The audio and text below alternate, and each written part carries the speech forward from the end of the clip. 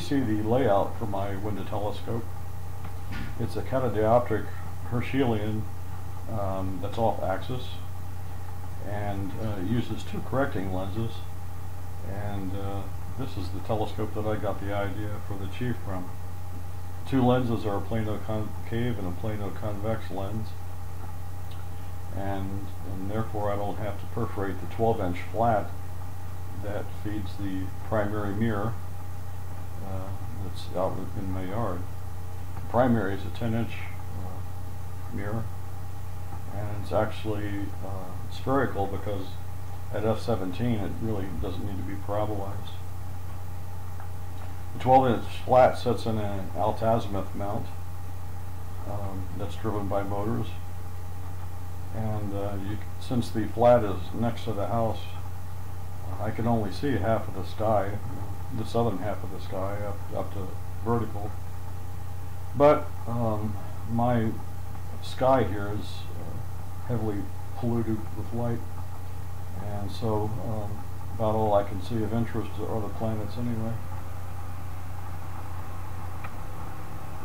Today I'm going to show you how I set up my 10-inch indoor observatory in my kitchen. Right now it looks like an ordinary kitchen, which my wife prefers, but when I want to, I can set up an indoor observatory, and I'll show you how I do that. Watch the curtains out of the way. Raise the blinds here. I'm going to put in this panel. This is the focus end of it. I have a focuser on one end. On the other end, I'll have to put on correcting lenses, a set of plano convex and concave lenses that correct it because it's an off-axis system at the right angle and tilt for each lens. So I'm going to open the window here.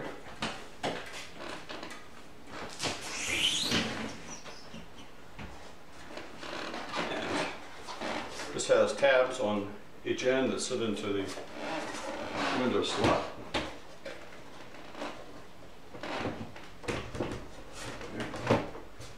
This is custom made just for this window. It rests on the windowsill.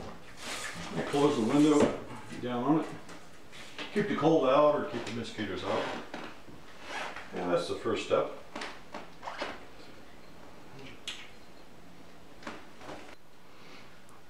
Here are my correcting lenses that correct my system. There's a plano concave lens and a plano convex lens, and they're mounted on two boards with a hinge on one end, and the hinge allows me to change the angle between the lenses with this curved bolt here. And the group is also mounted at an angle with respect to the optical axis, and this end attaches to the optic tube, and it's fastened with a nut here.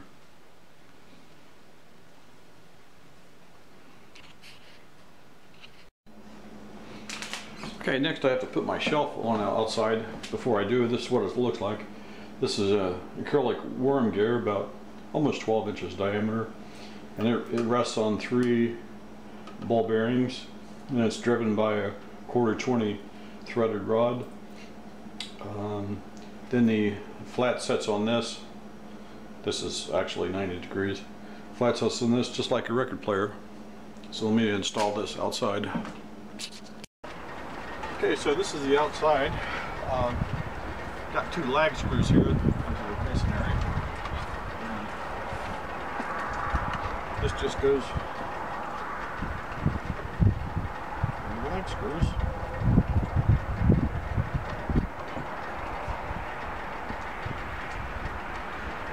And wing nuts to keep it in place.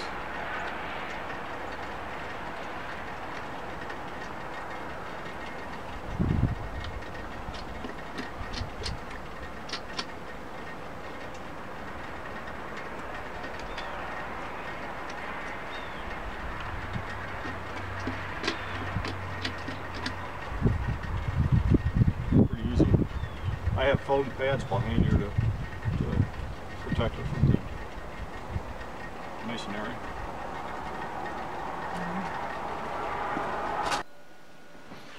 Okay, so here's my 12-inch optical flat with a dusty dust cover on it. So I'll take off. It's in a box, and it's not counterweighted, but I have some springs here to try to keep some of the weight off of it, and then I can clamp down on this axis to lock it in place. It's driven by a worm sector, quarter turning bolt, and on both axes here I have 7 RPM DC motors that I'll hook up to it. So I'll install this outside on my shelf.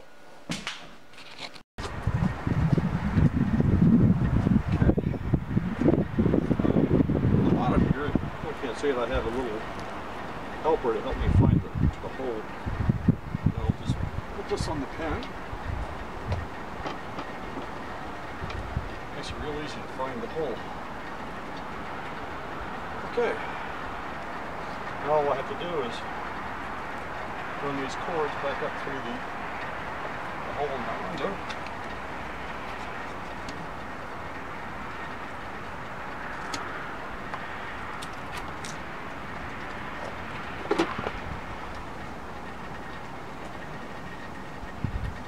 A little bit taller for this too.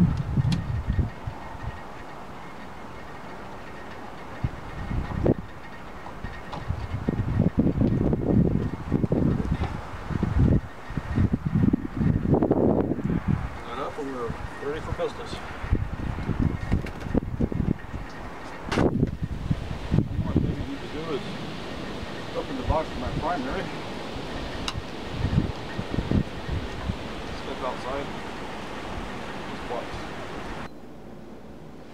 Now back inside, I plug my plugs into my control box, and it runs off of a 9-volt power supply I've got here. It's actually 12 volts on it. It says 9 volts on it, but it's delivering 12. And for each channel I have a pulse width modulator circuit run in series. I have a low frequency and a high frequency control. And then I have a toggle switch to control the direction. So normally I use the high frequency to control the speed of the motor, but if I need extended range, you actually get extra slow, then I'll use the low frequency PWM.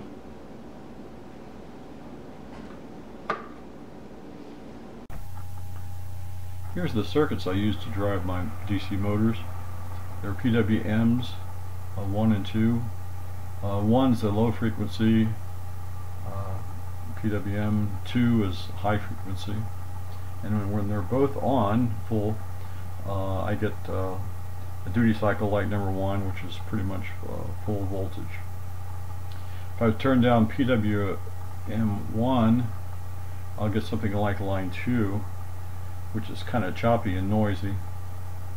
So normally I turn down PWM2 first, which gives me something like line 3. Then if I turn them both down, I get the extra slow speed, which is like 9.4.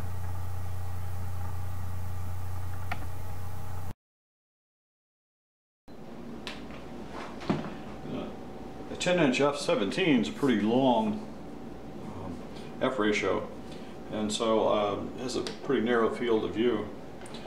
So for wide fields, I made this homemade eyepiece. Is basically Huygens eyepiece, just a doublet I have up here and a singlet, and it's so long focal length I have to take my focuser off and use that. Just plugs that in, and I can actually slide this tube in and out for focusing if I need to.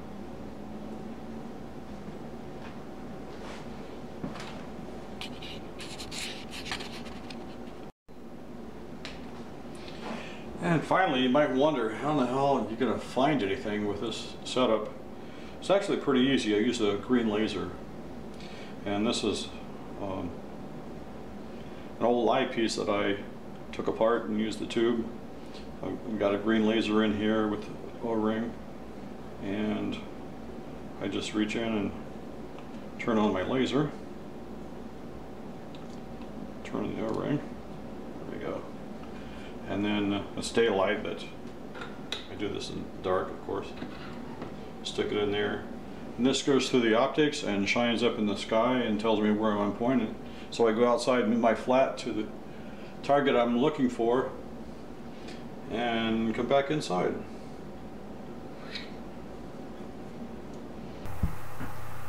I also use the green laser for alignment, and should have mentioned that in my mirror box outside I have adjustments behind the mirror to do alignment adjustments. But this telescope's really cool. I mean, I've spent hours in the wintertime looking at the moon and the planets, and it's really a joy to be able to do this kind of observing in the wintertime. You got to give it a try because it's really fun. So I hope you enjoyed this.